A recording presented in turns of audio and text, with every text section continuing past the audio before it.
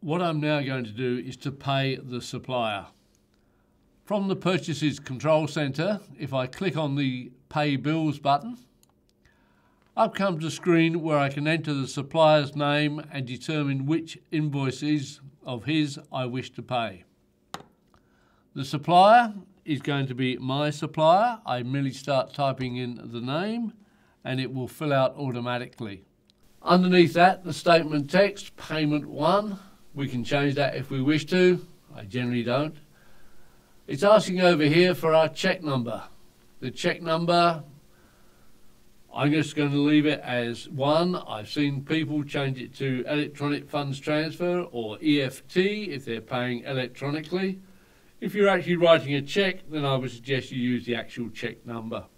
The date I'm going to be doing it, it defaults to today's date, and the amount that I'm going to be paying, I might decide to pay all of his bills or just the very first one. Yes, why not?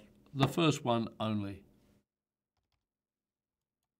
$110, and then I need to say which invoices of the supplier I'm going to apply against. If I click in the little column amount applied, it will use the amount. If, for example, I've decided to send him $300 on account, put in 300 into the amount, and I can click on amount applied, and the balance will be applied against the next item down there. Having done that, I can then click record,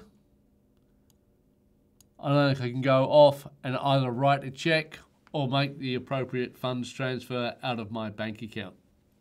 Having sent the money off to my supplier, it would be a good idea to tell him which invoices the money relates to.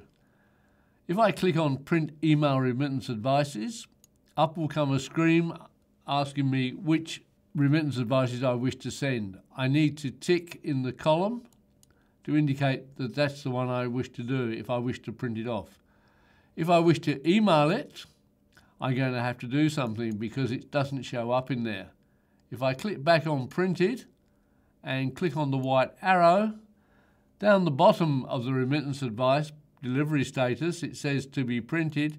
If I change it to be emailed and click OK, it will now appear on the email tag, and if I click there, I would also need to tell it the email address. If I put in an email address for him, and if I click send the email, and it will now send the email for me, and away we go.